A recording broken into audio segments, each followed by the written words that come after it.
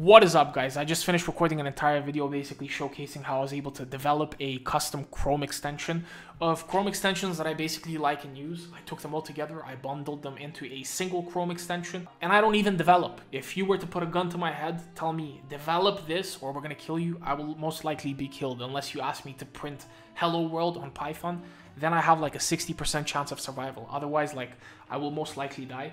However, now with O1 Pro Mode, I am literally replacing developers in my team that used to cost me $1,200 just for a single 5 functionality web app. I don't need them anymore. For $200 with the O1 Pro Mode, I'm able to code literally whatever my mind can conceive, to be quite honest. And with easy backend apps like Supabase as well, which all AI models are basically trained on, it's becoming very easy. Like, the sky is the limit. This video isn't about marketing, it's mostly about the process that I use with O1 Pro Mode, O1 and Cursor to actually generate the app itself, which you can also do. You do not necessarily need the $200 per month ChatGPT model. You can even do it with a $20 per month.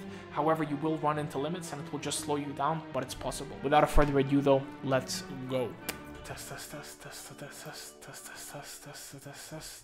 All right, so let's get right into it. This is essentially the code alongside with the editor that I was using to make this all a possibility, again, as a non-developer, etc., with a basic understanding of IDEs, APIs, and the basics, again, of development.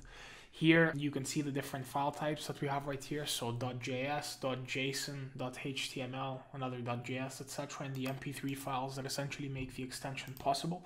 I'm going to be showcasing the extension in less than a second. And above all, here you have the chat and the composer, and this is one of the key elements of Cursor that makes it such an excellent IDE, better than Virtual Studio Code, primarily because it integrates AI directly into the IDE itself, so making your workflow significantly easier. Now, before we get into that, one key thing that we should essentially cover is none other than the actual extension itself. What is the extension? Why did I build it? What does it do? Etc. I generally, maybe because of my undiagnosed ADHD or my impulsiveness, etc., I have a tendency when I'm working to basically just open up social media websites and get sucked into the feed. So I've had two options. The first option is essentially blocking the actual social media websites on a router level, which is a bit of a pain in the ass, and I can't be bothered to do that. Also blocking them on a browser level as well, but blocking them, I typically work with them, so like blocking them isn't really practical. So instead, what I came across is something that blocks the most dangerous aspect of social media websites, and that is none other than the actual newsfeed of every single social media website out there. So what this does is it automatically identifies the newsfeed itself and it blocks it indefinitely. So you can scroll down, etc., and it's just gonna replace it with a certain quote. Now, this quote should be centered up top. I haven't really got into that optimization part yet, but you essentially get the gist. And if I did want to actually unblock the newsfeed for a certain period of time, as can be seen on my screen right here, say for 5 minutes, I'd click on 5 minutes, unblock, I'd get my little dopamine hit, and essentially, yeah, then I just move on to the next thing. And the actual screen itself would lock up, so the feed would lock up after 5 minutes itself. Now, alternatively, I also like to use something called PomoFocus, which is basically a Pomodoro timer, perfect if you have ADHD or undiagnosed ADHD, or it's just hard for you to get into the zone to work. You set a timer for 24 minutes, you work, you take a break, you work, you take a break, etc. I really like this, and I've been using this consistently for maybe 2 years to 3 years right now. I even paid the money for like the lifetime deal. I don't even remember what I paid for, etc. I think it was like for a Todoist integration. But I thought, as I was saying, with the tools that are available in the market right now, why not just integrate it directly into this Chrome extension that I'm building? And I did. So as you can see right here, it's essentially a copy, like same font, same style. Pomodoro timer, you enter the number of minutes that you essentially want to focus for. Start Pomodoro, pause, stop. You might be hearing a ticking sound right now, which is the background noise that I added for it, because the ticking sound essentially just reminds you that time is passing by, because if you do have some level of ADHD, medicated, unmedicated, you suck at time control and time awareness. So the ticking sound helps you remember that. And then also 6 Hertz binaural beats if you want to go deep, like if you want to go deep, like the deepest. So a bunch of different things, quite a few functionalities, all coded with the use of O1, O1 Pro, etc. And you could even use O1 to code it without any issue whatsoever.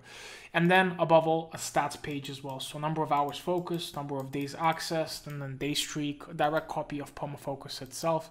And that's essentially that. Another newsfeed here blocked.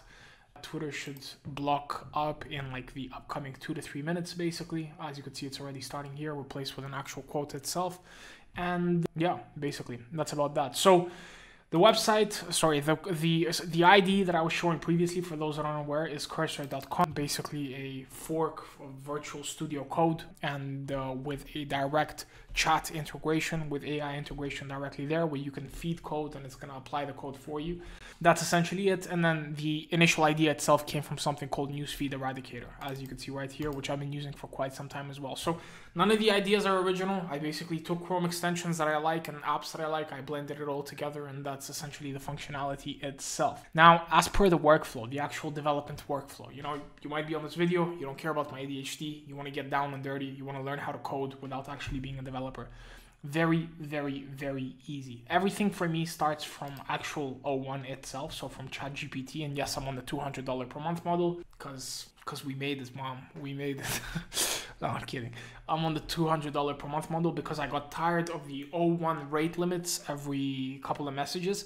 But you can still build insane stuff with DeepSeek R1 if it's actually available, because when you make something available to the whole world, everybody tries to use it, and you need like giga servers to service the whole world at once. So if you are able to use DeepSeek, you can use it. You can also build a lot. However, if you don't want wait times and you want the strongest model out there, O1 Pro is the leader on the market right now.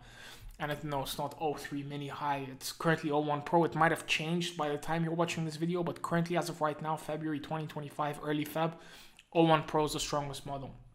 Everything starts from this prompt. You're going to help me code a Google Chrome extension that blocks out news feeds of the following social media websites: Facebook, Instagram, YouTube, Twitter. The default option is block newsfeed, essentially whenever you open a certain social media platform. However, the extension will also have a UI that will also allow you to unblock the website feeds for a set period of time. Can you build it? Note that I have never built Chrome extensions before, so I need you to always provide me with the full code. Certainly, my master.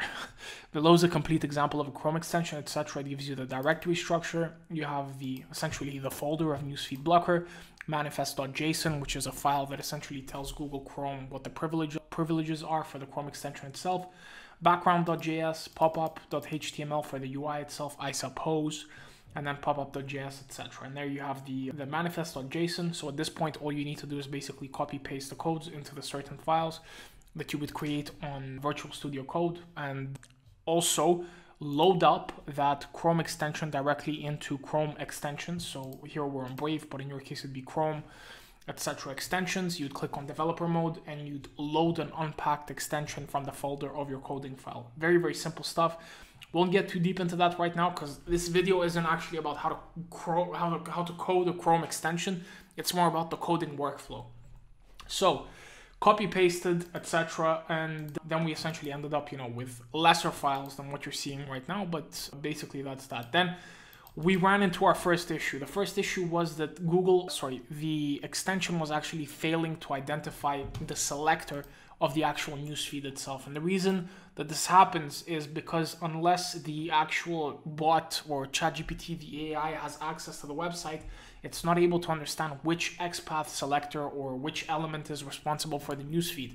So you need to go in there into the elements developer mode settings of Chrome of Brave, identify that XPath. So in this case, we essentially went copy full XPath, identify it, and then provide it to actual ChatGPT so that it's able to basically to stop it, to block it across Instagram, X, all the websites that you essentially want to block for. Also, bear in mind, all of this up to this point was actually with O1. I didn't even use O1 Pro mode. So again, I repeat, you can do this with a $20 per month plan. It's very possible. You're just going to run into rate limiting and you're going to have to wait a day or a couple of days, etc. But it's slowly getting better. A couple of more troubleshooting, so it's still blocking the whole page on YouTube, etc. back and forth until we found the actual correct XPath that we need to block for the whole thing. Then it gave us the right code. Then I essentially tried to see if we can just copy an existing extension, but the code line of the existing extension is protected. You can't just copy it. Chrome has a certain protection in place for you to not be able to see it. So I wasn't able to override that. So I actually had to sit down and identify the right XPaths, which in the end I did. So on Instagram, we had our first breakthrough right here with the specific XPath instead of the whole page. It gave us the code. We copy pasted it directly into Cursor, into the relevant file type, and that's it. And then a bunch of different back and forths, basically adding the MP3 files, adding the different functionalities, etc. So one way of interacting with the whole thing and building it out is basically having O1 Pro Mode or O1, etc. generate the code for you, and then you pasting the code directly into the actual file itself. However, you will run into limitations at some point with this strategy. So the great thing about O1 Pro Mode is that you can literally copy all the data you have in all the files and paste it into O1 Pro Mode and just tell it like, this is my current code, let me know how to actually build future things. You might run into a certain token limitation at some point because it's not going to be able to consistently spit out 2,000 lines of code for you every single time for every adjustment. So in those cases, it's actually going to give you the code adjustments that you need to make, which you can basically just plug into a Cursor with Claude 3.5 Sonnet, which is free. Select the actual code file that you wanted to edit. So for instance, if we wanted to edit content_script.js, and then we would say, add this here, please. And this would actually be the coded out difference that O1 wants us to integrate into our code. We'd copy paste it, for instance, copy, and then we tell Visual Studio Code, and then we tell Cursor, can you please add that? And it would. And a demonstration of this would basically be the following. If, for instance, we wanted to, I don't know what's something I wanted to add. Let's say if we wanted to add a 2-hour option for unblocking the newsfeed, please add a 2-hour option for unblinking. It's going to generate it for us. We do not necessarily need to use O1 Pro in this case, but we will either way. Let's see how it goes. It's going to give us the code, and I'll show you a direct example of me taking the code and using a Cursor to basically apply it without having to edit the code, check your syntax, etc., because that can turn into a whole complication on its own. Now, whilst this is happening, keep in mind, this is an app without a certain backend, so it also removes a additional layer of complexity that you would have when you're developing, because backend essentially means you'd have to integrate everything on the front end to the back end, so on and so forth. I might add a backend to this at some point if I do actually open it up for users. Right now, there's no point because Chrome has local storage, which I can essentially just use, and there's no need for an external database or a big database to say the least or anything of that sort. However, if you were to actually code with a backend, I would recommend you use Supabase. And if you were to actually host as well, I recommend you use... So as I was saying, if you were to host, I recommend you use Vercel. Both are free, both are very affordable as well if you decide to actually get the premium options, and both are very easy to use. Supabase has edge functions which can be coded out for like additional functionalities of the app from a database perspective, which are very easy. Most of the AI models are actually trained on it, so you shouldn't have any difficulty whatsoever. And alternatively, it also takes SQL functions, so it's pretty easy to use. All AI models are trained on it, and it's a pretty good backend. I've used this in conjunction with Lovable. You can find the video on my channel where I built like a whole VA marketplace for that. Again, no code, purely using AI, so it's very, very possible. Now let's check back on what we have right here. Please add a 2-hour option for unblocking the newsfeed, so O1 Pro Mode, etc. And it tells us in popup.html, locate the select element for choosing, etc.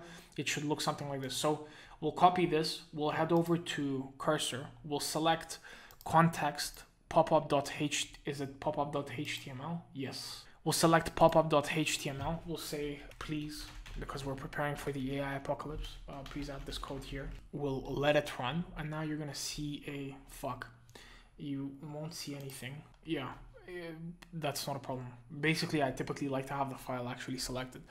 So we told it, and it gives us the actual code itself, and then you have this button here that says apply. I just want to see if it did apply. Did it? Let me just double check if it actually applied. Yeah, that's so stupid. I basically copied... Forget about that. I basically copied the wrong thing. What you need to add is this. So copy, again, not actually this.